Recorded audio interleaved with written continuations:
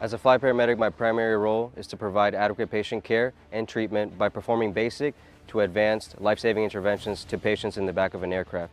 Additionally, as a crew member, conducting airspace surveillance and aircrew coordination while assisting in in-flight operations is critical to our mission set. Today we will be conducting live hoist operations.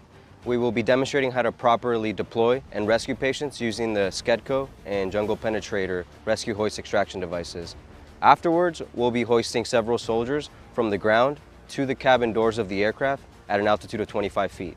Our role here at AgileSpirit is to provide medical evacuation services to both U.S. and Allied forces that are currently operating in our area of operations.